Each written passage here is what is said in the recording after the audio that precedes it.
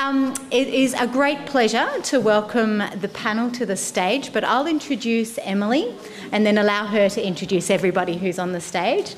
You will, of course, be aware of the fabulous work of Emily Salkeld, formerly of South Australia, but South Australia's loss is Victoria's gain, absolutely. It's absolutely fabulous to welcome you to the stage, Emily. Please come on over. Thanks, Kate. Okay, we've assembled the array of extremely diverse millers up here. I'm going to go through and ask them, each of them, what their mill is and how it actually processes the grain into flour. But first, I'll introduce Ian, who's right here in Congdon. He and Courtney Young have a property, 100 acres, up at Rutherglen, and they're closely connected to Ian's folks who are just over the border at Berrigan. They produce their own grain, a few different types of grain, including wheat and rye. Have you still got Corazan going? Just a little bit. Just a little bit, yeah. We usually don't talk about Corazan when we're talking millers because it's just damn hard to grow, damn hard to get.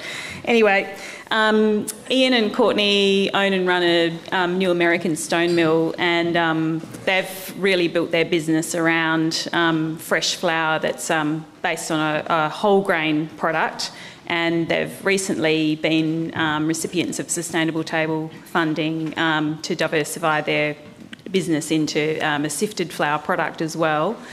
And then just next to Ian is Thomas Moritz and Thomas and Gabby from up at Cheshunt, north of us in the high country. They've got a mixed farm. I know they've got dairy goats, and they produce beautiful whole grain products from their stone milled flour for markets and for the local community.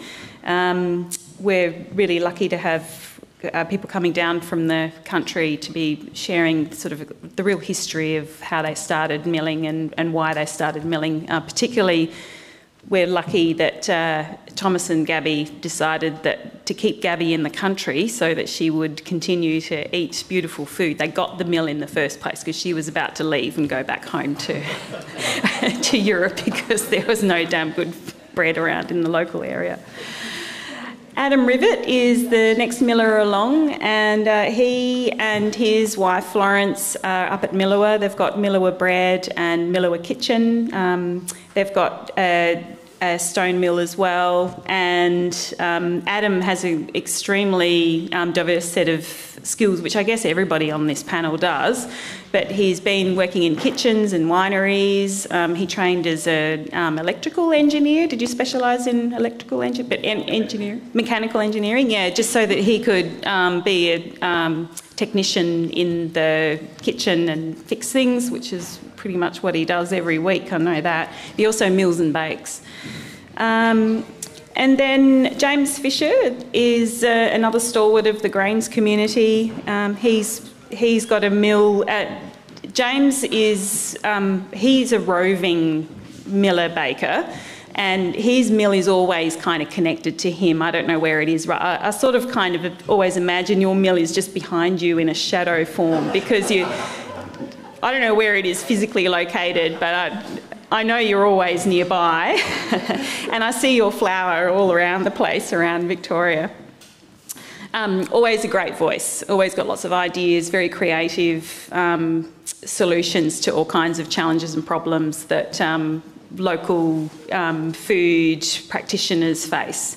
So very valuable. And then Robert Pekin, the next man along here, he has come down from Brisbane, and he's been a stalwart of food hub building up in Brisbane through Food Connect Brisbane, but also the Shed, which is now called, I think it's the Salisbury Shed and Mill, I think. It's Salisbury Mill, yeah. Yep, so that's another close connection with Sustainable Table. They're really partnering together to leverage funding towards creating a very comprehensive food hub up there. And that mill, well, you can talk about it, but yeah, it's another stone mill that has come via Ian and his brother Hamish back down in the Rutherglen Berrigan area. And next to Robert is Jason.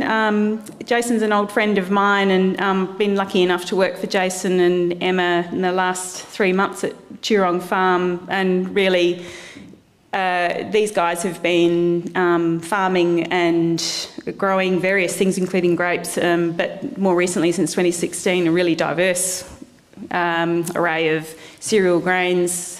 Right up the top of the Mornington Peninsula in a region that's not really known for wheat growing.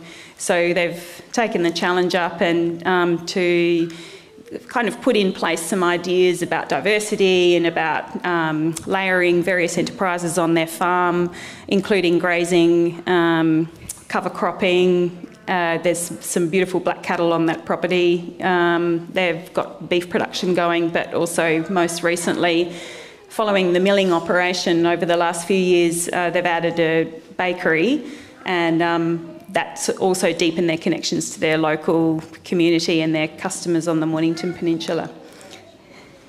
So I'm going to ask you all to pass the microphone along and just give us a bit of an outline of how you approach your milling and what your mill is firstly, how it actually works, whether it's a single pass, whether there's a circulation that occurs, and what you like about your final product. Thanks, Ian. So our mills, we run both a new American stone mill as well as a very similar style mill that me and my brother Hamish built, which runs, and they both got natural granite stones. It's very simple milling, I guess you could say. It's just grain in, single pass, and we aim for a very fine whole grain flour that comes out. We're not tempering the grain, so we're grinding the bran quite small. And we run that probably 5-6 days a week and do, about 2 tonne a week at the moment.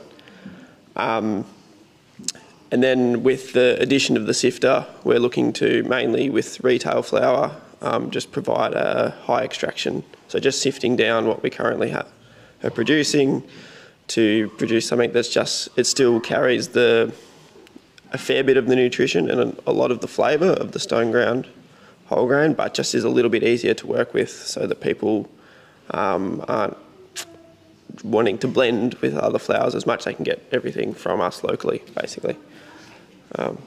Yes, thanks, Emily, for telling that we've been still here because we are milling grain. Okay, as we said, we came 35 years ago. We brought a little mill with us, and Gabby was going to go back home, because we couldn't eat the bread here. That was basically it. So I got thrown into the deep end. Gabby was the main chef, cook, whatever you want to call it. And from there on, we bought Osttiroler Getreidemühlen, which means it's one of the original mills back in Europe. They've been building those mills for about 80 years, okay? So they're built in Austria, and there's a few offsprings of those ones, okay? So you get the Waldner, you get the Skippy grain mills, all those ones, they're basically offsprings of the Osttiroler. Ours is a stone mill, it's a 500 mil stone mill, and we try to produce only whole grain flour. And whole grain flour with the most nutrition left in it, which means, we mill reasonably slow, but also reasonably cold. So everything, all the grains which come through, the whole lot goes through, and nothing comes out more than 30 degrees. Okay? So we try to maintain all the vitamins in the grain when we mill it. And also, the flour we mill, most probably gets used the next 12 hours, which makes it really, really fickle in using and baking bread. So we are one of the very few, I suppose. We don't use white flour. I can't bake with white flour. I'm sorry. So if you ask questions about white flour, ask all the other guys, not me. And it's just a tricky situation, with freshly grained whole grain milling. And the thing is, my aim is basically to produce the most nutritious flour and bread, which we sell at markets and in the cafe. We've got a cafe, so that's where it all goes in. All the products are whole grain. Pastries, bread, the whole lot. All right? Yeah, thanks. Thank you, Thomas. We're actually based not far from Thomas and Ian, so we're actually pretty lucky to be in a very small area with such a large amount of stone mills. We mill a similar amount to Ian and Courtney each week. We've got the capacity to mill more, but we've actually cut back due to my exuberance, I suppose. We have several mills. My wife imports, or did, French mills. We have a range of sizes. We've got a 30 centimetre stone, we've got a 50 centimetre stone, a 70 and a metre. We also have the mock mill and then lots of different small mills of varying sizes. So we've got a collection. And to be honest, most of them are used every week, depending on what we're milling. We mill a diverse range of grains. We mill corn, we mill millet, we mill rye, we mill wheat, buckwheat, and that's our philosophy in the bakery, is to mill a diverse range of grains. So, yeah. I don't know. I've got an Osti roller mill. It's a Osti 500, so it's got a half-metre stone on it. It's a composite stone, so it's not granite. It has a sifter, so I bolt the flour as well as producing whole flour. I spent quite a long time baking using my own flour, and I think that gave me some sort of depth of insight into understanding the process of milling and how the nuance of the milling process engages or interacts with the nuances of the sourdough baking process. But I don't bake anymore. I just produce flour and sell it to the bakers of Melbourne, which has allowed me to be producing more flour, which ultimately is, I think, the game that I'm in is, getting more of the land coverage of Victoria into being biodynamic or organic soil system through the sale of organic biodynamic flour. Most of my flour, almost all my flour, comes from these wonderful people over here. Say hello. Do you mean their grain? Their grain, yeah. Sorry, yeah. I think that does that say everything? Thanks. I think so. It doesn't say everything. We sat around the fire on the first night and you told me all sorts of things about your operation. We've got a Woodstock stone mill built by Ian and Hamish. It's a 1 metre, I think. I haven't really measured the rock, but it's 400 kilos of rock on top of another 400 kilos of granite from just up the road here at what's the name of the Harcourt? Yeah, from a quarry up there. So it's just because we're in Brisbane, I was very cognisant of not having any timber in the mill, so it's just steel and rock. It's a beautiful mill. Hamish and Ian did an amazing job. And I've never milled flour before, so we commissioned it in the middle of COVID. Just rang Ian and Hamish thinking, someone must be making mills in Australia. Everyone's making bread in the middle of COVID. Surely there's a demand for someone to build mills. And Ian said, no one. There's no one I know of. And then said, but Ian and Hamish, him and his brother are thinking of building one. And I said, well, you're building two. So that was an amazing process involving the whole community at Berrigan and engineers and all sorts of, and trying to find granite that would do the job. It's a beautiful mill. Uncle Cal is he's my fellow miller, and Emily, who's just sitting here, she's come on as the number one miller now. So she's milling flour. We've been trialling milling with all sorts of grains over the last year and a half. We've just finished building the mill room to make it all certified and food safe and all that sort of stuff inside of the hub. And the reason we built it, the reason why I commissioned it was because I've been in fresh food and dairy farming all of my life, and it wasn't until COVID that suddenly I realised that the product we eat is in all of our diets was just no one knew what fresh flour was in Brisbane. Like, there's no fresh flour in Brisbane unless you order it through Gunnedah. So it was like a real penny dropping for me that this ubiquitous substance called flour, in 60% of our diet is flour, and I thought, wow, how can that be possible? So we're We're working with a lot of Indigenous groups. We've tried milling and aspirating gamelan or Mitchell grass. The other day we made damper with, we've got a couple of Indigenous, we've got lots of we've got 32 tenants in the shed who all want to play around with the flowers. We've got one Indigenous chef called Chris Jordan from Three Little Birds, and he got us milling cupperbunda and swordgrass. Swordgrass, not speargrass. I'm trying to remember. Yeah. So we're really excited working with Indigenous people because we are in the lands of the oldest millers and bakers in the world, and we need to really acknowledge that. And in particular, the women who were probably the main millers at the time. So we want to sort of bring back that economy and bring back that connection to native grains and perennial native, bring back that because our Indigenous kids need to go out in the country and to rediscover those amazing millets and rices and grains. So that's our goal with the Salisbury Mill. It's a traineeship for Indigenous kids to find a way back to country and get their minds and their hands busy, and your hearts. Milling is as we all know, it's an amazing process. It's very visceral. We're still figuring it out. We've only been milling for a year, but it's such a beautiful thing to do. Hi everyone. We operate two mills. One of them's a double stone mill, so like two turntables. The rocks are turn very slowly at 24 RPM. We produce all kinds of flour from that mill. There's a sifter attached, so we can do high extraction flour, whole grain flour, what have you. It's connected to a grain transport system that's pneumatic, so both the grain and the flour are maintained at an ambient temperature the whole time through the mill.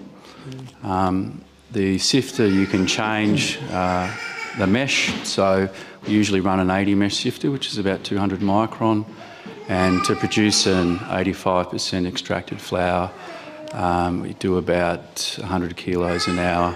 We can do it a bit quicker, but the flour, I feel, is not as good. We also run a roller mill.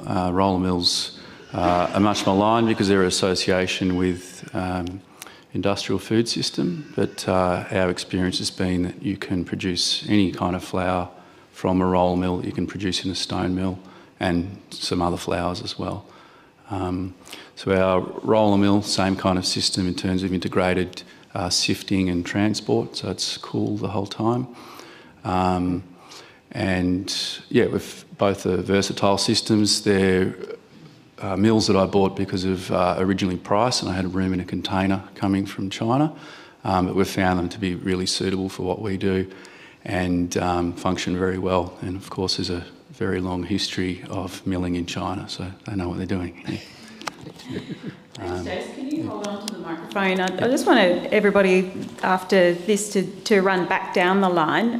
Just maybe comment about the grain quality, that your thoughts on grain quality, and also connections back to the farmer, whether that can be improved, whether there are some thoughts you have on quality and seasonal variation that really need to be communicated back down to the end user, the recipients of your flour. You are a farmer, of course, Jason, but I know you do grow grains with other farmers. So, yeah. So the grain is different every year, even the same variety. So you have to respond to that in your milling, and, of course, the baker in the baking. In terms of grain quality, it's great to get beautiful, well-developed grain that hits a certain protein point, or actually potentiates the grain potential. So if it's a hard red or hard white wheat, it hits those protein marks that people enjoy, and also a falling number, so that it's actually got the goods when you want to bake with it. The other aspects are moisture content, and moisture content, sometimes it's under 12%. If you want your grain under 13% for storage, but it actually mills better at a bit higher percentage. We don't temper our grain, but geez, I wish we did sometimes. So some hard reds and hard whites are pretty hard going through the mill, and some softer grains just explode into instant flour, and it's beautiful to mill, like Byron Biodynamic Spelt. It's just it's a dream to mill, that stuff. And what else can I tell you about milling and coming straight from the farm? The other thing is cleaning. So sometimes it doesn't come off the paddock perfectly clean. So we've got some cleaning equipment, but we're restricted to the cleaning equipment we have. If I get grain professionally milled and all the screenings are taken out, everything's uniform size, and then run it through the mill, it's easier, of course.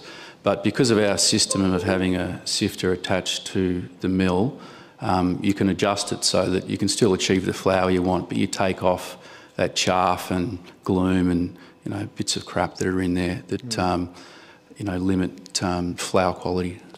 And how do you go communicating some of those variations to your flour customers? So most of the grain I have analysed and I can tell them what it's like, but I mean, we now have a bakery, but we also have relationships with our bakery customers, so I can see Hannah's here, and so I ask them, how's it going, what's this one like, and it's great to get that feedback.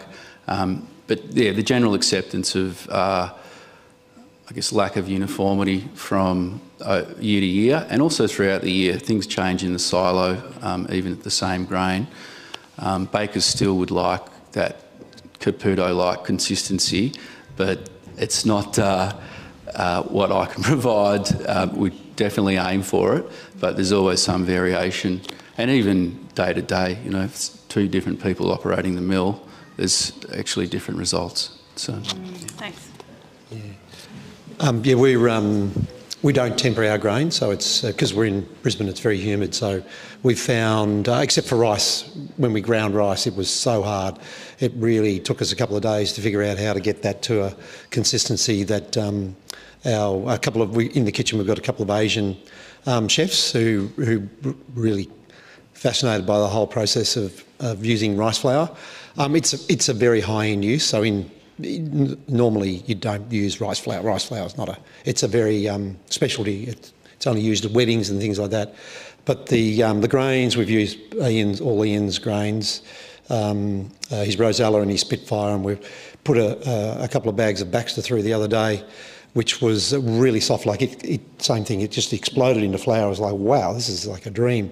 But we're still learning. Obviously, our role is to sort of relay what the farmers we've got 3 bakers who have been trialling, a Russian baker, a German baker and a French baker. The Russian baker just wants it straight as soon as it comes out of the mill. She just loves that volatility and that, where the enzymes and the life is just exploding. She plays around with that. The French baker wants it 4 days after it's been milled, exactly, like he calls that the maturing of the flour. And the German baker, he doesn't want it for 10 days. He wants it like dead almost. Because he's such a purist and he just wants he wants the consistency, but it's like weird.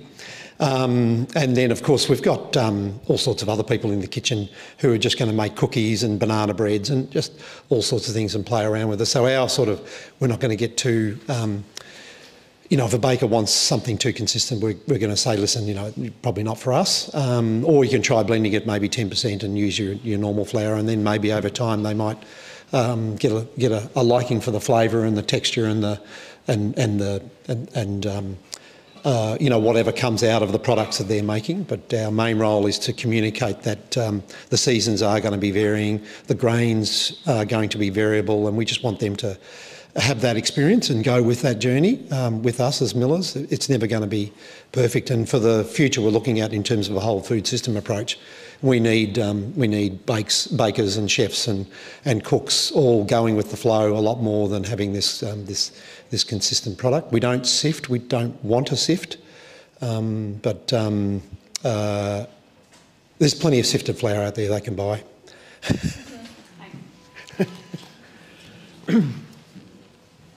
I don't think it's really that much of a big deal.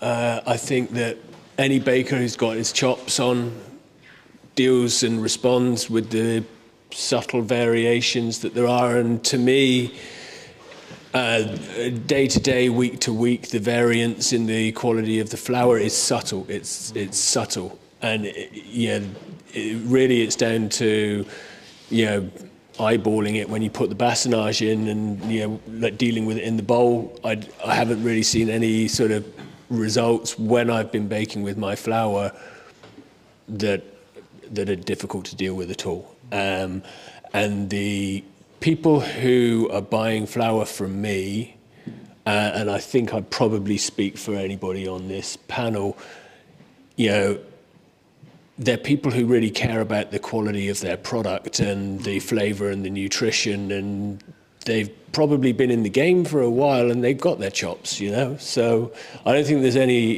any issue there, and certainly nothing that isn't just resolved day to day in good communication. I think probably like we're all on the similar sort of level here, where I make the flour, I deliver it to the bakers, and I talk to them, and I talk to my farmers, and we all know one another, and we all talk with one another all of the time.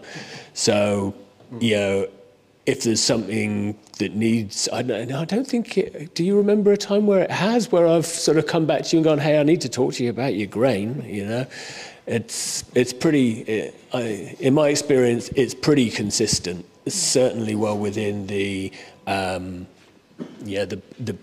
that the bakers can deal with, and that might also be that. I mean, I've got a kind of suck it up attitude, it's flour, deal with it, it's not hard. So that's. You're getting your grain direct from some farmers and through a middle dealer, some of your grain, or is it mostly? No, it's look, my grain comes from Stephen Tanya. Yeah. It does bounce through the biodynamic marketing company along the way, but this is really just for the conveniences of logistics. Right? Yeah. It's easier for the freight company to dump the grain in Lilydale, which is close to me, and then I can. The grain that comes direct from Burren is very well cleaned. That's right. It's really super clean. So but that can be an issue if you are dealing with other farmers, if they don't have on-farm infrastructure that enables them to. Really, they're used to delivering straight off the header, pretty much into a bulk silo, and not dealing with smaller mills. It'll be a different story, and you may need to put that infrastructure in place at your mill site, which can be an added. I think I'm blessed, right? So maybe that's giving me a siloed perspective. But, but that's a good relationship right there. Yeah. Thanks, James. Thanks, James. Look, I'm a little bit with James, where we, over the past, have got grain off Ian and Courtney and Burren. Thank you. GrAiNZ beautiful. We also grew grain for a couple of years, so that's been our stock, but we're out of that now. We don't have an issue with quality of grain at the moment, but going forward, I think if there's more and more growers, then there's that potential to be able to have those communications with farmers, and I'm not sure how I have that. It's not a skill level that I've got to be talking to the farmers about. I think it works both ways. Everybody learns, and you just. And I think that's a new stage and a new step once that happens. But at the moment, grain quality is beautiful. And look, I'm with James. We sell a very little amount of retail flour at the shop, but our focus, our customers are my bakers. We mill for ourselves, so I'm a bit like James, I've baked for 20 years. If my bakers can't deal with it, suck it up. Yeah. I can do it, so can you. Right. But that's our focus, is to mill flour each week, to mill nutritious, highly dense flour, and put back into our product. You're also buying some flour? Yeah, look, we are, and a lot. But our focus, over the next few years is to, in stages, cut that out. And look, we've had 3 very clear steps. The first one was we're a very big operation. We've cut that back by half. Initially benchtop mills were for milling whole grain flour for feeds. That was step 1. You know, it's a small step and we ticked that off. Next stage was that all of the whole grain flour that was in the building was milled by us. We've ticked that one off as well. The next stage was high extraction flour, and we're pretty close to ticking that one off. And then that sort of finer white flour that we're using, it's an interesting one at the moment because there's a training within the bakery for the bakers. We're moving away from that to the high extraction flour, but there's a real training for both the customer base and also our bakers. So that's where we're at the moment. Thanks, Adam. We were always in the lucky position not to be in the position like Adam is, because we never made white fluffy bread. So we always made whole grain bread. So we are also in a slightly different position like everybody else here, because we've been buying grains from a lot of suppliers over the last 35 years from Australia. We started off with, I'm not sure if people remember, organic technology, you know, from Wagga Wagga. There was Alan Drews, you know, all the grain now they produce that goes into licorice, okay, organic licorice. But we used to buy grain from them. We used to buy rye grain from Ian's dad. Ian wasn't even on the planet then, I think. I'm not sure. I think it was your sisters actually. we're talking about early 90s, you know, mid 90s. So, and then we had a very, very good relationship. You know, we were basically test bakers, you know, for Andrew Fawcett, you know, Powlett Hill. You know, we're talking 16, 17, 18 years ago when they started milling. They've got a stone mill. And when Andrew pulled this, you know, the new crop off, you know, we got a few bags, you know, tested it and baked, and you know, it was sort of a really good relationship with Powlett Hill. We also had a baking relationship with Murphac. I'm not sure if people remember Murphac, you know, from Benalla. They've got 6 stone mills, you know. So a lot of people don't know them at all. So our biggest change basically came when we hit a reasonable snag back in most probably 2007, 2008. We got some grain from Powlett Hill and we milled it, and the bread was crap, absolutely dead. You know, we couldn't believe it. You know, we went back to Andrew and this, and we just could not work out, you know, what was going on. In the end, you know, we did a lot of research and we found a company which was called Mühlenchemie in Germany.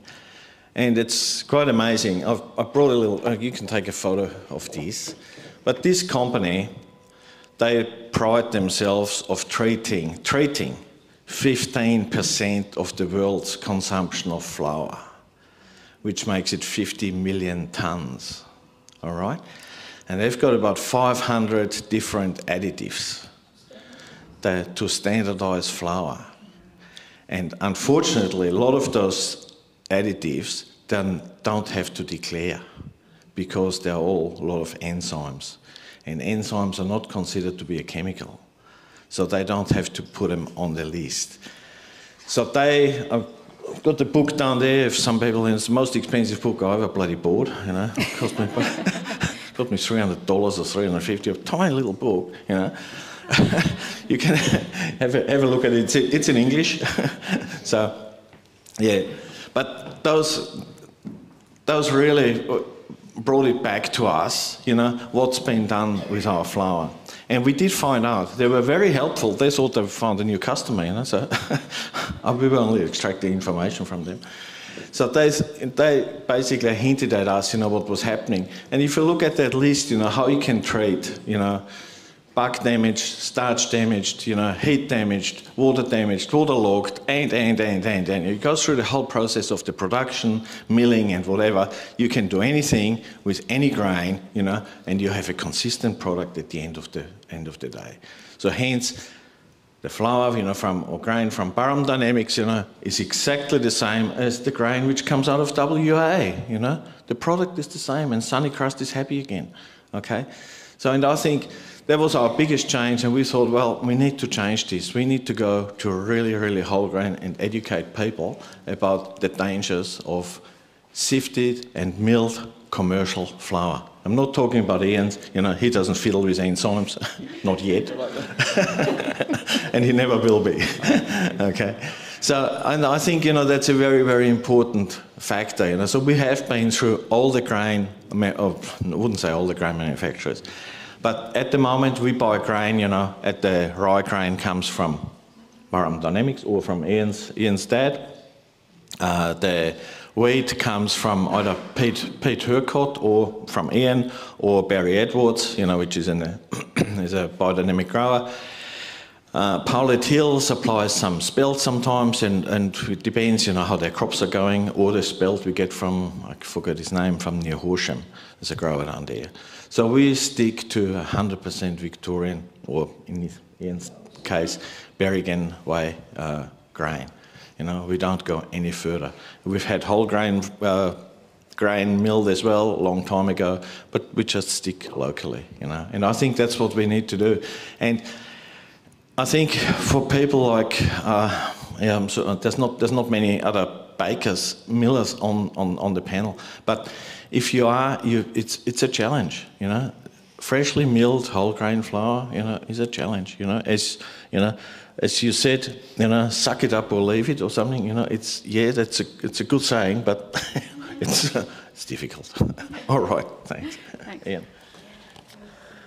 I think in terms of consistency, because of our scale, we're using the same parcel of grain for a whole year or even 2 years, as we are still now. We're still in 2021 harvest Spitfire wheat.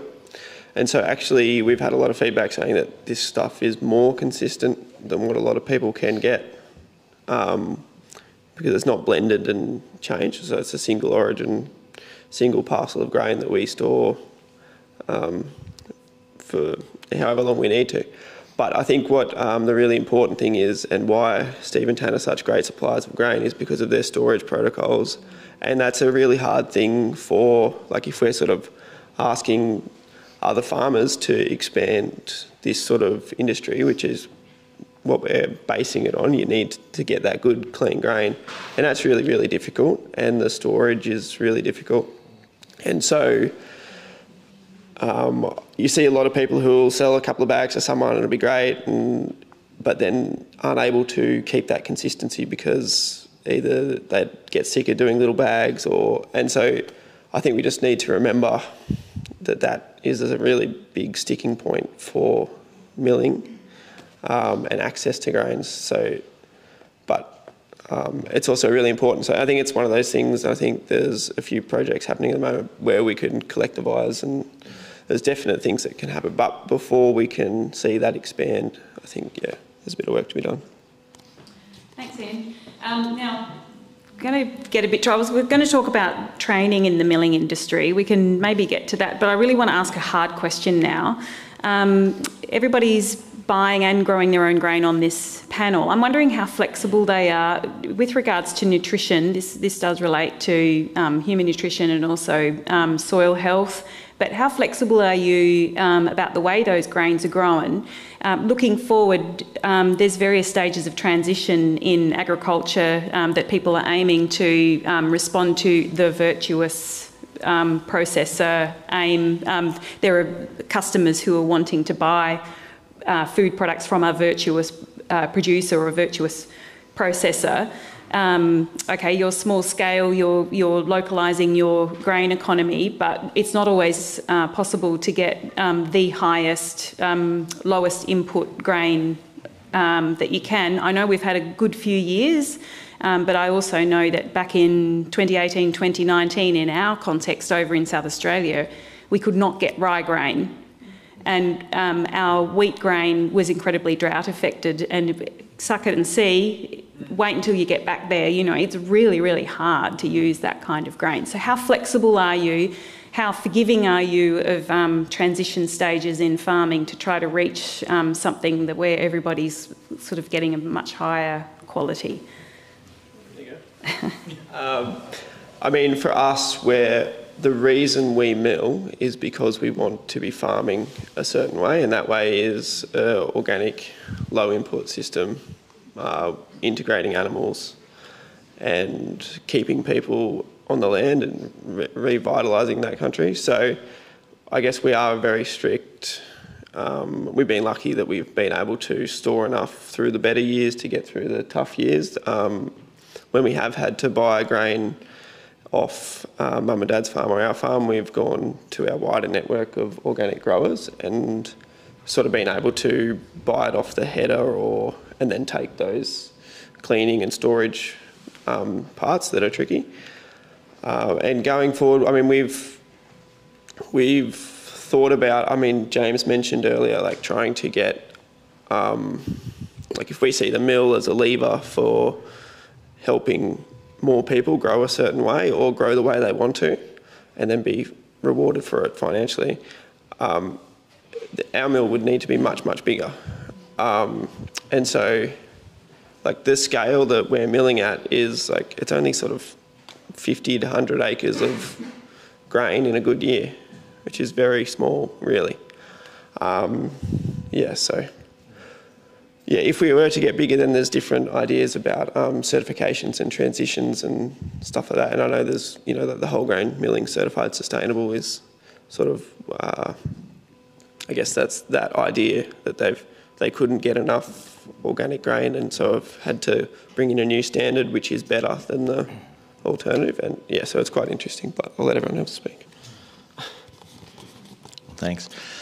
For us, the cleaning has, you know, as a use of grain has actually never been a big problem, because we found most farmers, you know, we bought the grain from, they've had good enough cleaning equipment, you know, and they're more than proud of, you know, to do a good job, you know. So all the farmers really we've been dealing with, you know, including Ian, you know, and whatever, you know, they've done a good job in cleaning. So the cleaning is not an issue.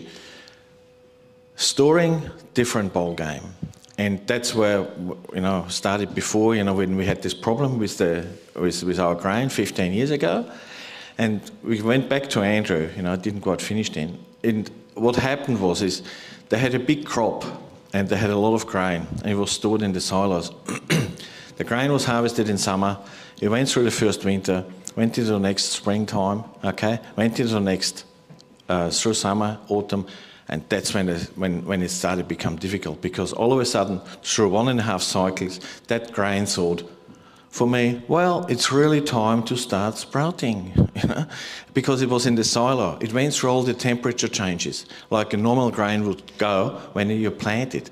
So the storage is an issue, and then what happened was there was starch damage. Serious starch damage was done in that grain, you know, and it didn't, you know, when you baked it, it didn't gelatinise anymore, you know. When you had this sort of layer down the bottom, you think it's been undercooked and it's been this, and it just didn't set properly anymore, okay. So I think the storage is an issue, and we've got to be careful that, you know, that we don't store the grain, you know, going through all those temperature cycles, you know, for any length of time. You know, that could be an issue for some farmers. Training, for us the training is easy because it's on the job. So we mill it, we use it, I see the effect straight away, okay? If there is a vitamin or a quality issue because the grain, I don't know that. But we try to minimise our effects on the processing, you know, to damage any more. Okay, so we try to, like the vitamin B, vitamin B1, B6, you know, they're very, very heat sensitive. Vitamin C is heat sensitive. Folates are heat sensitive. Vitamin B group, you can actually increase the temperature, you know, sensitivity, you know, if it runs through an acidic, including sourdough, process. So once it goes in and it's in the dough, you can bring it up the temperature up to 100 degrees before baking, and it usually doesn't get to that internally. So, but therefore you have to make sure the vitamins are still in there before you start making the dough. So that means the milling process needs to be on a low temperature. So I think the working together between us, the millers, the bakers, and the growers, you know, is really, really crucial, and we need that feedback, you know, from anybody. You know, the grower needs to ask continuously, you know, find out Okay, how's your grain going? How's it going with the baking? And. You know, we need that feedback, you know. And most bakers, unfortunately, they're under real time pressure, money pressure, you know. They haven't got the time to play around with it, you know. But we need to get back to that. We need that feedback, and then we can make sure the customer gets a top product, you know. And it's a top product for your body, not for your eyes, okay? That's what we need. Thanks. Thanks, Thomas. You've already kind of touched on it, haven't you? But yeah, with your relationship with farmers. But yeah, if you have anything more to add, that would be. So, but training as well? More really, I'm looking at where you get your grain from year on year in times of scarcity. Yeah.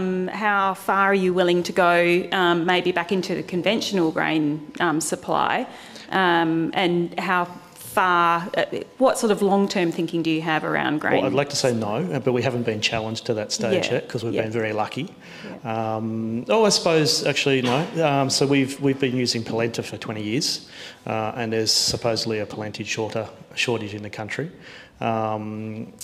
Luckily, Ian put us onto a contact a few weeks ago, and we sourced organic gristring corn in New South Wales. So that's been absolutely fantastic and started a new journey within the bakery that we wanted to start, and we've been trialling over the last couple of years. But speaking to the farmer is an interesting one because I think it's very relative to this question, is that he's in his 70s, he's getting rid of the farm. So, you know, we're losing somebody from the farming fraternity, and not just the farming fraternity, but from organic growing fraternity.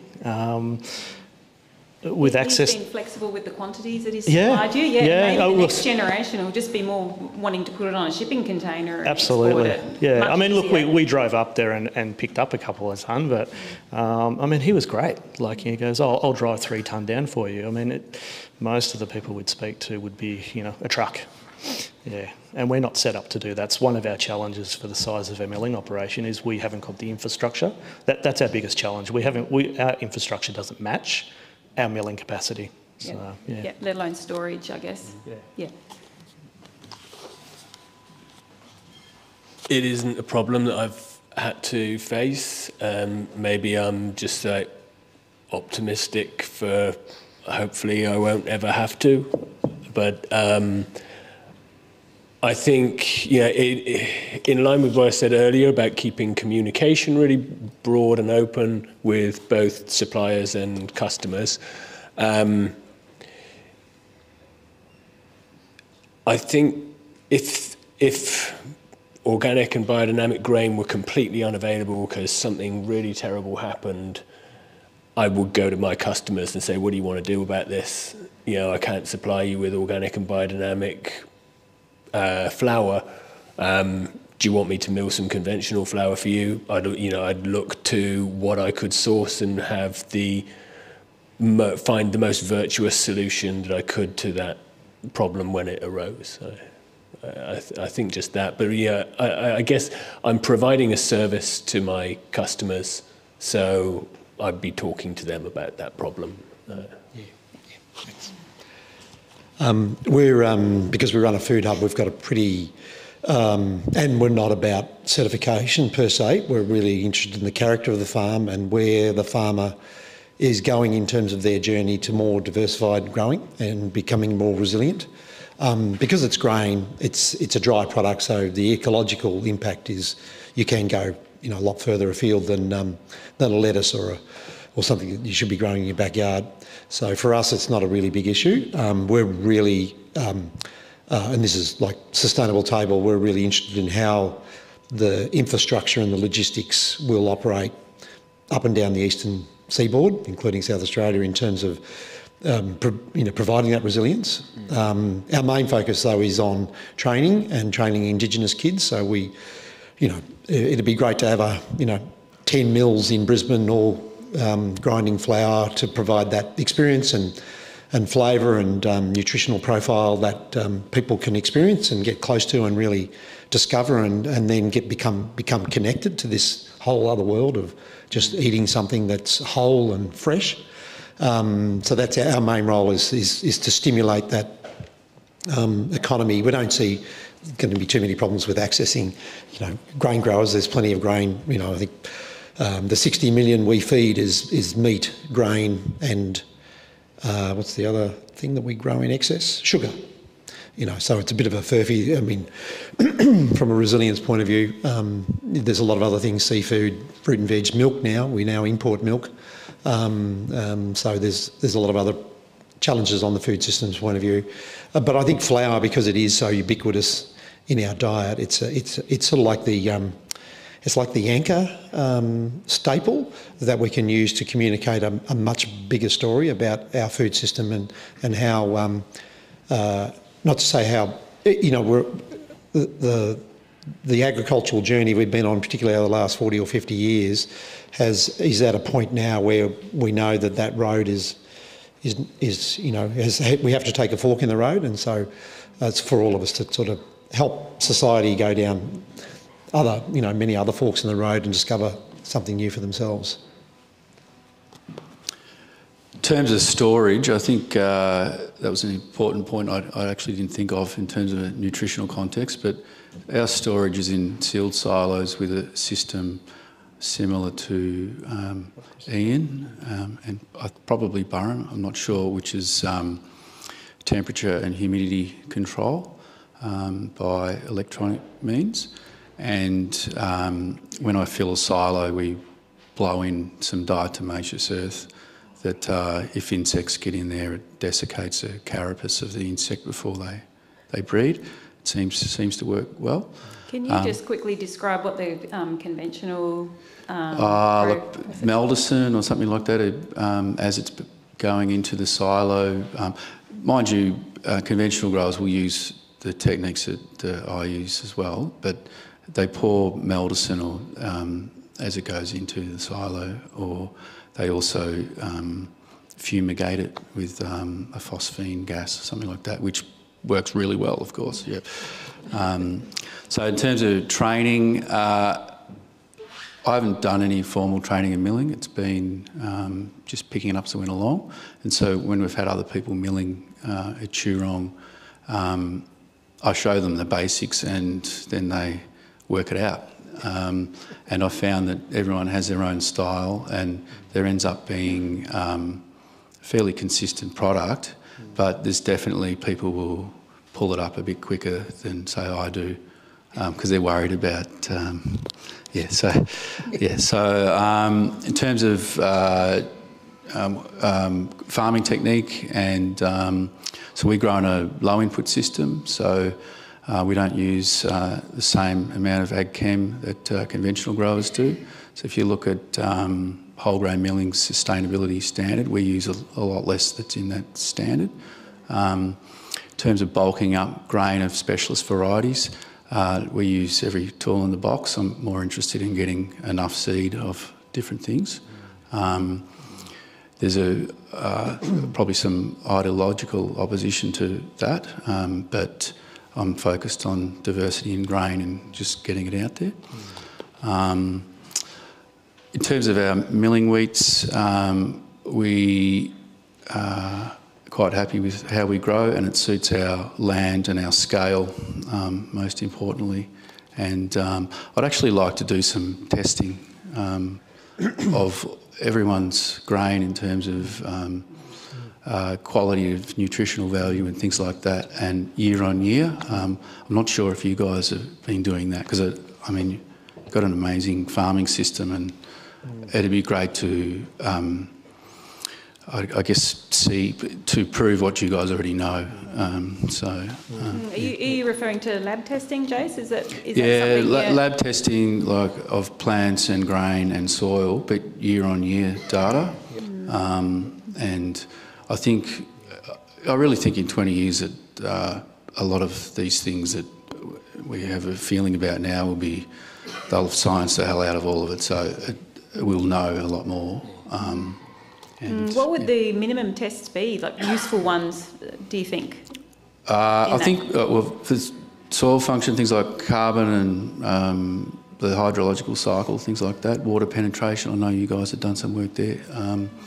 And in terms of grain quality, Well, I mean, there's always the protein level. We talk about nutrition in grain, and we're often always talking about the bran and the bran layer. We don't often talk about the ability of the body to absorb the nutrition that's available, and that sometimes comes down to the genetics of the grain.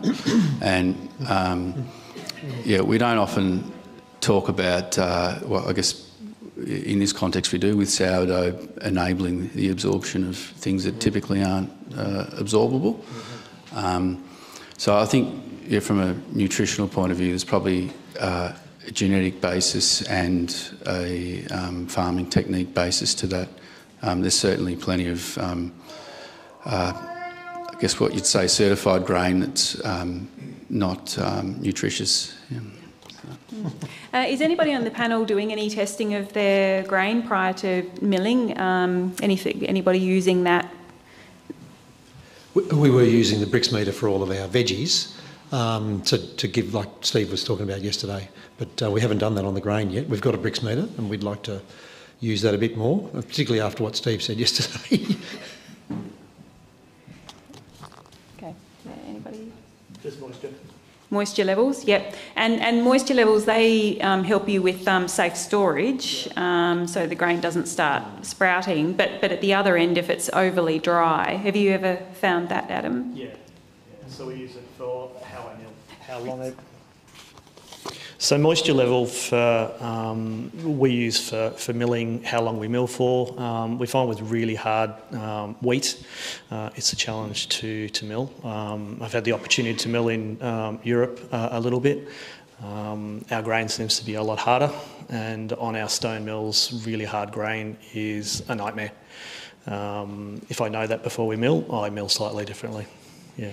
Yeah, that's an interesting point that Adam's making, because in the conventional grain trading system, the highest classification is for hard wheat, particularly for global trading, and that's the milling systems are industrial in that case, and none of these mills here are industrial size. So I guess you could say that each of these mills on this panel are more sensitive to grain hardness or softness, and you can amend the grain hardness if it's come from a district that has a hard finish and produces a hard grain, and the genetics of that grain produce that really tough Aleron brown layer and the really glassy proteins, then you can temper. Yeah. But I guess that's another step when you're a small-scale producer. Yeah, Thomas?